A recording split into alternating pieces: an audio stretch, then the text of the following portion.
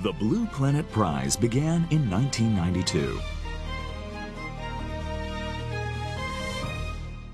It was established by the Asahi Glass Foundation to provide support to researchers.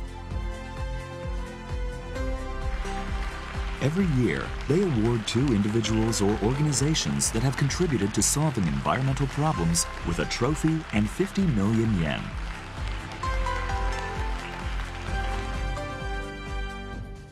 There have been over 50 recipients so far, and the foundation is shining the spotlight on their work to combat threats to the environment. Now, let's take a look at the work of one of this year's winners.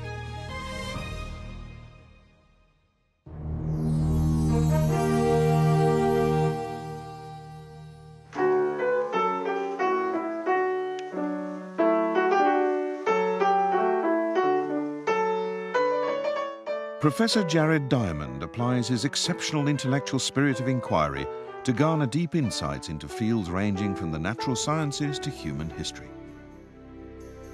His theory clarifying the significance of environmental issues, based on his extensive viewpoint regarding civilization and society, has influenced many people, regardless of age or nationality, to consider the next steps for civilization.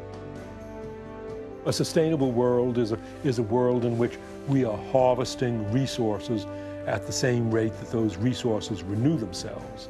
What the world has to do is to get more and more of our energy, not from fossil fuels, but from so-called renewable sources. 2019 Blue Planet Prize winner Professor Jared Diamond.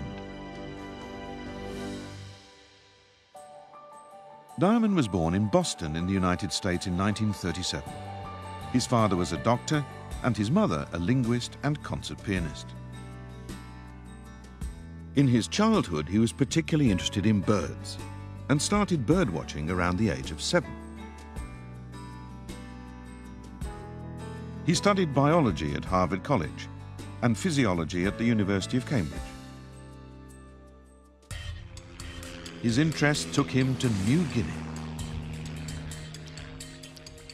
2 reasons: adventure and birds. New Guinea is famous for the most beautiful birds in the world, the birds of paradise. A second reason was that New Guinea was a dangerous, wild place. It was a sense of adventure also that led me to go to New Guinea. By meeting local people in a foreign country far away from home, the biggest question of human history arose in his mind. Why technology and civilization and metal tools developed in some parts of the world, but not in other parts of the world. After conducting a massive amount of independent research, he came up with the answer. The reasons that Japan and the United States are advanced societies and that New Guinea is not an advanced society isn't because of the Japanese and European people have better brains than New Guineans. It's because of geography. Diamond was awarded a Pulitzer Prize in 1998 for his book Guns, Germs and Steel, The Fates of Human Societies, which presented a unique perspective on human history. In his 2005 book Collapse, he suggested the great effect that environmental issues have had on the history of human civilization. He has extensively expounded the relationship between the environment and human beings. His contribution to inspiring people to consider how civilization should be in the future has been highly evaluated. We humans are dependent upon the environment. If we mess up the environment, we mess up getting these things. Along with the Blue Planet Prize, the Asahi Glass Foundation also announces changes to the environmental doomsday clock. Representing the danger to the survival of the human race due to environmental deterioration, the clock was moved to 9:46.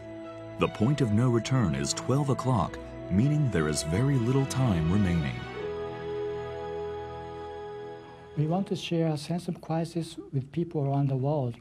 We also want everyone to deepen their general awareness of environmental issues.